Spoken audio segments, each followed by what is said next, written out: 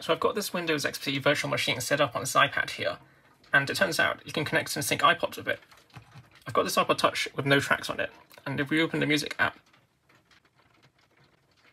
you can see there's nothing. So let's just plug it in.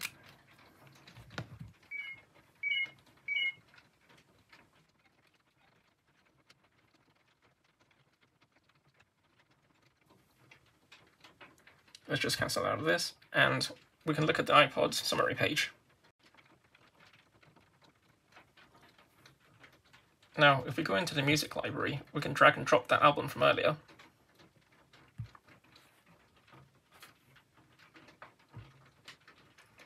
And put it on the iPod.